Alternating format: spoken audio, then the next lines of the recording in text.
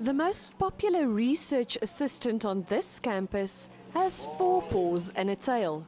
Jessie is 7 months old, and she's being groomed to help her owner with research for her postgrad project.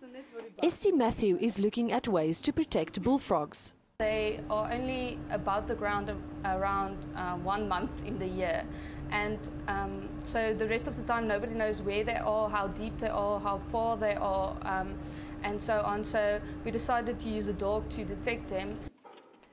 Jessie's training has been scientifically designed, and each test is repeated up to 40 times to ensure solid results.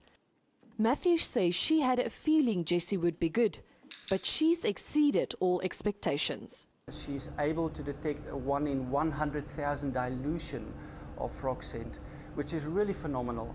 And the reason why we needed to detect dilutions of frog scent is because the frogs that we're targeting at the moment are fossorial, so they occur below the surface of the ground.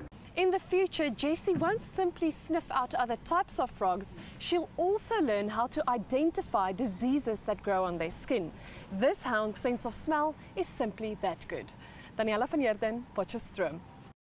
Know more about your world. eNCA.com